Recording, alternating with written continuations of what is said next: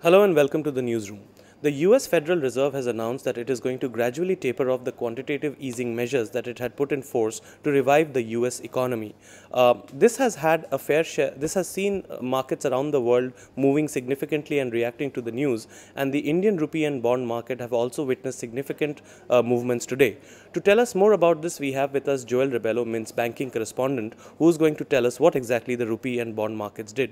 Welcome, Joel.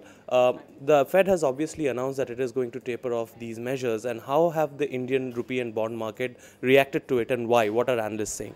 What has happened is the rupee actually weakened earlier today. It dropped about 40 odd paise from its Wednesday's close. It went to 62.48, but from then on we've seen the rupee actually recover. It's actually ended almost flat. It ended unchanged today compared to Wednesday.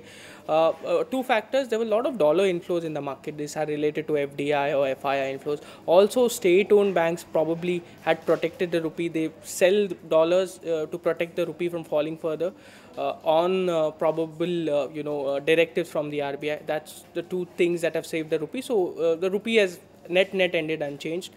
Bond side, it's been strange because it's totally been ignored. Wednesday was the Reserve Bank of India's monetary policy. They have kept rates unchanged, where expectations were they would increase rates. Because of that, the prices of the bonds have increased, the yields have fallen. That trend has continued even today. So the Fed tapering has been kept on a back burner. It was in a way expected that the Fed will taper, but this has been cheered in the bond market. The expectations are now that the RBI is willing to look at more data, or probably if inflation data comes out lower than expected in Jan, or even within expectation, the RBI is ready to wait and rather than hike rates, probably maintain status quo, which is a big positive for the bond market.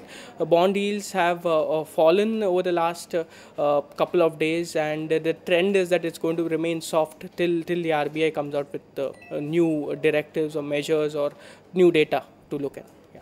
Thank you, Joel. This is what the rupee and bond market in India did today on the back of this significant announcement by the US Federal Reserve. That's it from the newsroom, and for more information, log on to livemint.com.